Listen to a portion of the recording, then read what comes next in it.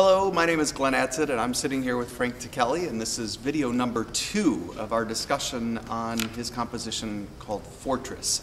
And in this video, what we're going to do is take you through really a thorough look at the entire composition and give you a greater sense of how this was constructed. And Frank's going to play for a little bit of the excerpts on the piano for us, and we'll go through it measure by measure. So it'll be helpful if you have your score as we look at this and shout out some rehearsal numbers and measure numbers for you to refer to.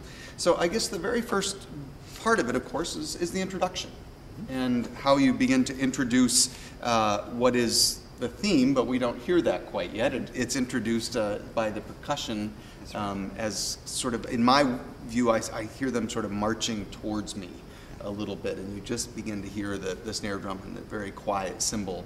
And then that timpani comes in.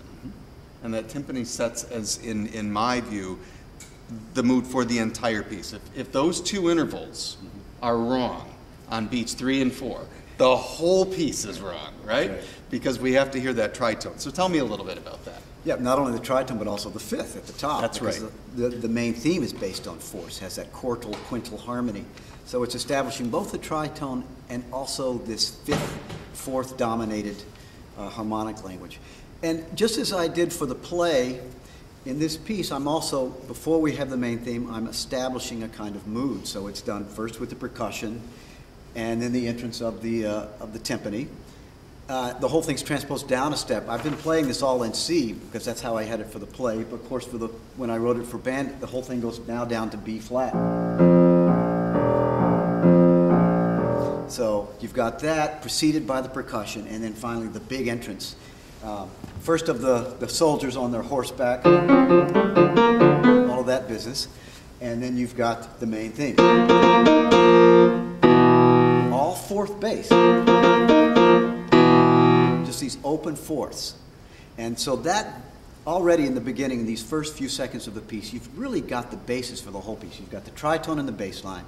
You've got the seconds happening in this horse music, all of this stuff. And then you've got the perfect fourth-based main theme.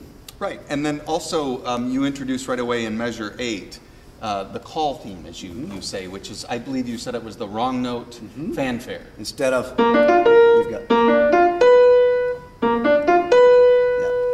and of course that's a tritone between the G and the C sharp in the principal trumpet there. Yep, the concert F to B, yes. And then we proceed farther, and we're now looking at measure 14, and all of a sudden now the flutes come in with something slightly different than we've heard before in terms of the marching music and the main theme. This, that's correct. Yeah, that's foreshadowing material that becomes more prominent when we get to the second theme. But and it also feels like the timpani part twice as long. That's right, augmented. Exactly. That's it. Exactly right. Exactly. All right, and now let's move forward. Now we get to 18, and we have this flute and piccolo line that seems like that's extended from what just came. Is that right? And that's also in the glockenspiel. That's right, in the glockenspiel and in octaves. And I always like that sound. You notice it's written in double octaves. It's actually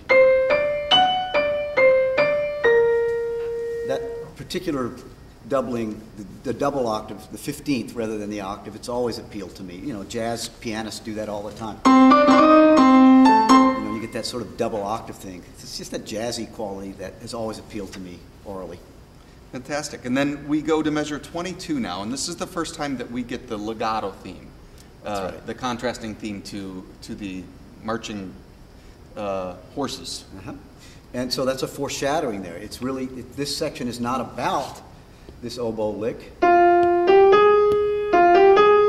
You've got that, but it's just foreshadowing. It's predicting the future in a way, what's going to happen later. Exactly. Now we get to measure 25, and we have these big, huge block chords. And this is one of those examples I know where you stack the tritones, and they become, in a sense, harmony for the piece. That's correct. And then that leads us back into some more marching music at 28. And then at 34, we get a little bit more of that legato theme that starts to, it looks like it's just adding a little bit more. A little more instruments, a little more volume, a little more presence, but still a foreshadowing? Yes, and so you see, even here, I'm starting to develop early on in the piece, because I've got the main theme sort of having the spotlight, but it's being answered by this foreshadowing of the lyrical theme and the clarinets. So again, the two together, and on top of that, that little galloping horse music as well. Yeah, and below that, so to speak, the tambourine that is playing with that theme that's, you know, still in our ears. So even though we hear that on the tambourine, I think we're still hearing pitches as we begin to hear the rest of that music. Yeah. Now we get to 38, and we have some of the call motive in the piccolo. Again, that sort of wrong note fanfare.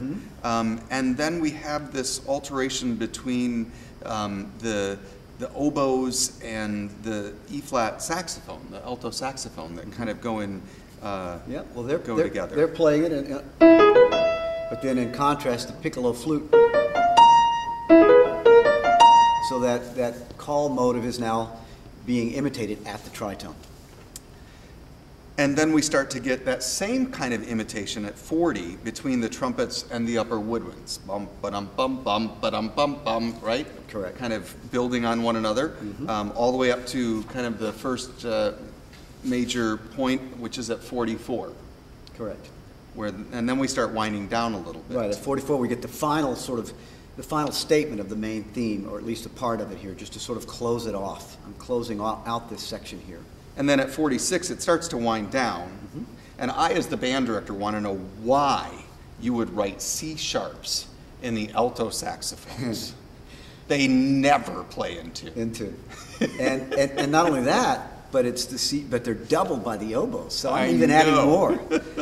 There's a certain tension that I want to be inherent in here. I know you can probably never get it perfectly in tune, so you're going to get a little bit of some beats, and it's okay actually. Maybe this is why you don't conduct your own piece. But I like, and also the main harmony right in here is they're on this B flat. So you've already got a little dissonance there, and then on top of that, the E itself is not even in tune with itself perfectly. And I actually like this sort of beat quality that comes out of it. You know, you hear the beats. Fantastic. It just adds to the innate tension of the main theme. So tell me now, as we go into this next section, which you know I think is one of the easiest sections on the page, but sometimes can cause the most difficulty between these solos in the horns and the flutes, which then of course is abrupt at 54, and it's you turn the page and all of a sudden you see what's about to happen, and it's a really nice moment. So tell me about that transition into 54.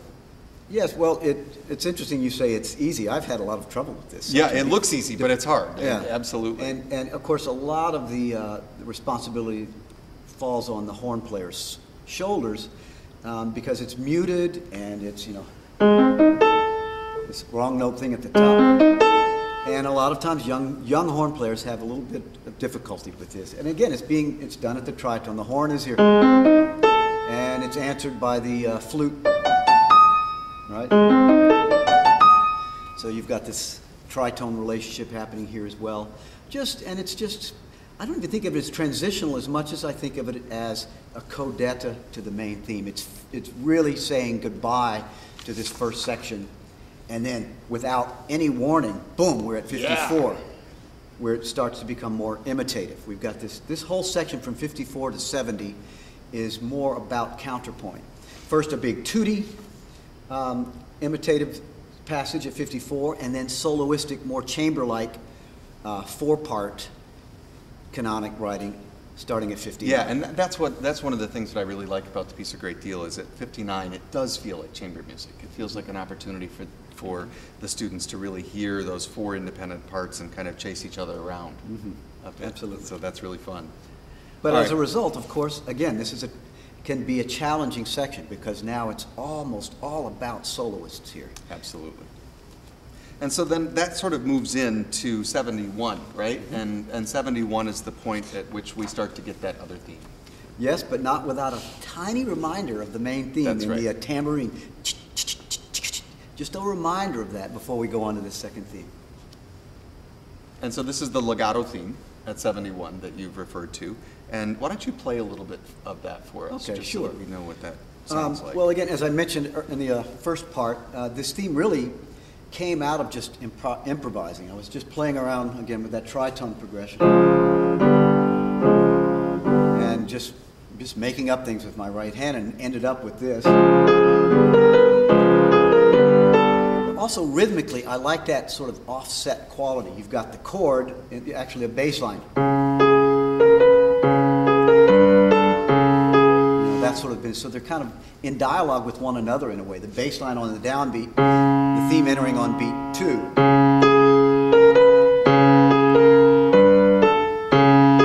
So they're not, instead of something like this, they're not together. There's just a slight sense of dialogue between the bass line. And then, of course, on top of that, I've added this what was the accompaniment for the main theme is now the accompaniment for the second theme. So again, I'm developing already at the very beginning of the second theme's appearance. I'm already developing.